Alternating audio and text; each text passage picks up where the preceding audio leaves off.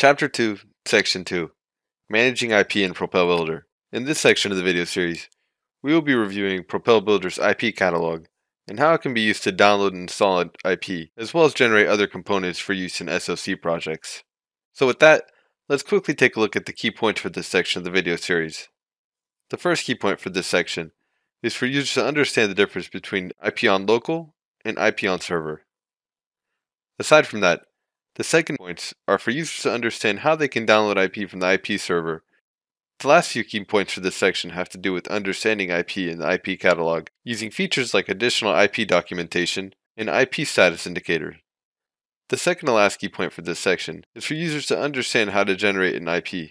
And finally, the last key point is to understand how to delete an IP from IP on local. So with that, let's head over to my desktop view so we can take a look at IP catalog directly from the Propel Builder perspective. Depending on your default Propel Builder workspace appearance, you may need to switch to the IP catalog in order to view it. To do this, simply select the IP catalog tab, as can be seen from the example on the screen, in order to switch this view from the design view to the IP catalog. As can be seen from the example on the screen, IP catalog contains two main tabs, IP on local and IP on server. IP on local consists of all the IP that comes with Propel Builder, often referred to as Foundation IP, as well as all the IP that you have downloaded from the IP server, or a custom IP package that you have installed, which are organized at the bottom of this tab. Something I want to point out about this section of the IP catalog is that if a project is open, only IP that are compatible with your project's target device will be available for selection. In the IP on server tab, we can see that IP are once again grouped into a few different categories, and that there is also an installed indicator next to an IP's name if that IP is already installed. A useful feature of the IP catalog is the additional IP information, which can be accessed by selecting the blue question mark icon to the right of either the IP on local or IP on server tabs.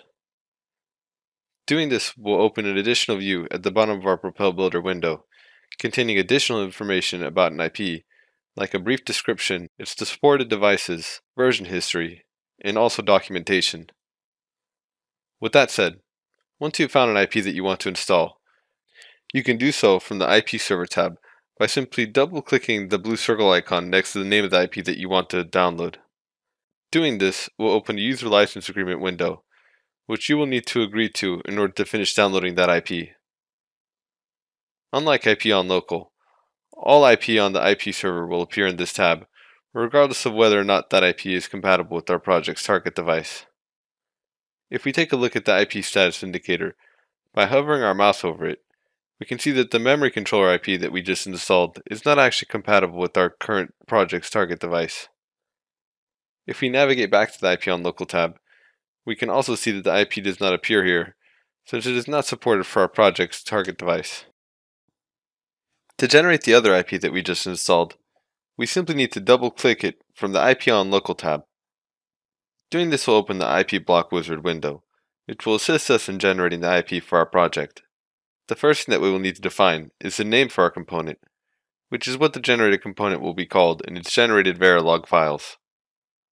There are no limitations for the component's name, except that it cannot contain any symbolic characters, or have the same name as the component that you are generating.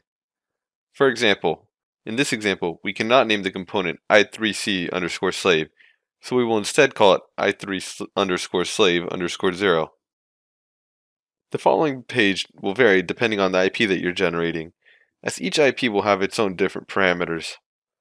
The most important takeaway from this page of the IP block wizard window is that the selections you make here will determine how your IP is generated. Once you are satisfied with your selections in this window, click Generate, and then Finish in order to finish generating your component. Immediately after clicking Finish, a Define Instance window will appear. The name that you define in this section is the name that your component will be instantiated using in your generated Verilog wrapper file. Something I quickly want to point out is that we can easily change some parameters for the components in our design by double-clicking the IP block from our schematic view. The only requirement to change the parameters for an IP in your design is that you have that IP installed on IP on local ahead of time. Finally, the last thing I want to point out is how we can manage the IP that we install. The IP on Local tab of the IP catalog contains all of the IP that we've installed from the IP server, or using custom.ipk files. To delete an IP from IP on Local, simply click the trash bin icon next to the IP's name, and then click Yes to remove it from your IP on Local directory. Something I want to point out is that deleting an IP from IP on Local that has already been generated in your project will not impact your project. The reason for this is because the files associated with the IP that was generated in the lib subdirectory of your Propel project are specific for that component in your design, and are also separate from the IP in IP on Local. Before we proceed on to the next section of the video series, I want to quickly point out that you can view your current IP on Local subdirectory by selecting Design and then Design Options to open the Propel Builder Environment Settings window.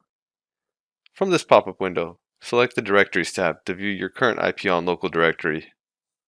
If you want to switch your current IP on Local directory, input the location of your new IP directory directly into the IP install path option, and enable Move IP to New Location if you want the IP from your existing IP directory to be moved over to the new one as well.